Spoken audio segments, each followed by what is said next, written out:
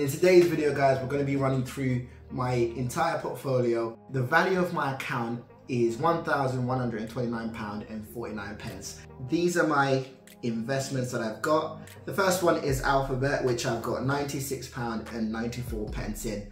It is currently down by £1.28, which is an unrealized loss. The next investment I've got is Apple. That is currently down by £6.64. I've got £88.23 in that. The next investment I've got is McDonald's. I've got 30 quid basically in McDonald's, £29.10.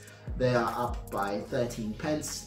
We've got Mercedes, which I have £155.13 in, and the value of Mercedes is gone up by 0.24%.